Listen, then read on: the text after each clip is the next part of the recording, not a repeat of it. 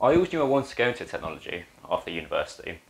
That stemmed from back in my GCSEs doing computer science. At college, I chose networking. And when I was looking at my next step, I was looking at a vast amount of universities, most of which do computer science. Some do software development, some do games development, but not many universities do a cyber security degree. This is why I chose Kingston, because I knew I wanted to specialise and go and hone in on what my specialities are, being security. All industries require a cybersecurity specialist, starting off from an analyst and work your way up to essentially and eventually managing the entire infrastructure. Industries from centralised global finance to local communities all depend on this cybersecurity infrastructure.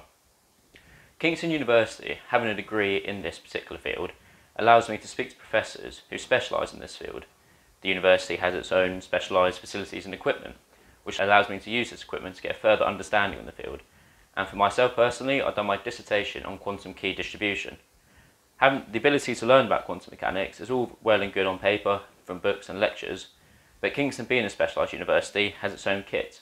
I use this kit for my artefact for my dissertation. If you're looking to get into technology, you'll find that most universities have modules on cybersecurity. Kingston University, on the other hand, is a specialised university. We have a whole degree all based around cybersecurity, which allows us to have modules tailored in that space. We have modules such as network security, threat intelligence, digital forensics, and my personal favourite, ethical hacking. This room we're in today is the Cyber Lab. It allows us to have an isolated environment to perform sandbox experiments.